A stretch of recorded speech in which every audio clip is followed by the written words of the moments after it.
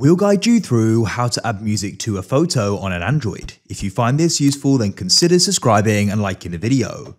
This can go and make a photo much more engaging, and it can go and set a certain vibe. If I open up my gallery, there's this one here I want to do it with. We do need to get an app. So open the Play Store, press search at the bottom, and we can press search at the top. The app we're going to be using is called CapCut. So you can go and type it in, you can go and install it. When you have it, you can go and press open. At the top, press new project, go to the top and press photos. Choose the photo you want to do it with, add multiple if you want, and press add in the bottom right. Then you can go to the bottom and press audio, and you can go and press sounds. TikTok go and have their own music, but you can press the folder icon and you can go and select it from your device. Find the one you want and press the plus to the right. Find the track you want and tap it and press the plus to the right and you then added it. You can change the start point by tapping and holding this point here and then dragging it like so. And then what we want to do is move it right to the start like this. And you can change the length of the photo by tapping it and then using the start and end point as well.